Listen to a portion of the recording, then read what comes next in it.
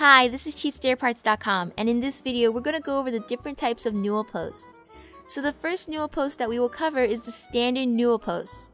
The standard Newel post is your typical block top Newel post that is used in a post-to-post system. They are used when your handrail will be the same height throughout your railing system. Then there's the landing Newel post. Landing Newel posts are used whenever you have a level change, such as a middle or upper landing, and the handrail changes the height. The block top on a landing Newel is usually 13 inches tall. And then we have the pin top Newel post. The pin top Newel post is used in an over-the-post system where your handrail appears to be a continuous run or just at the bottom with a volute, turnout, or start easing with a cap.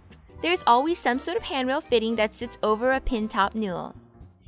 And lastly, we have the stabilizer Newel post. The stabilizer Newel post is used to provide extra support in a long run of railing where a fitting cannot be used. And those are all of the different types of Newel posts. Be sure to check out CheapStairParts.com for more great products.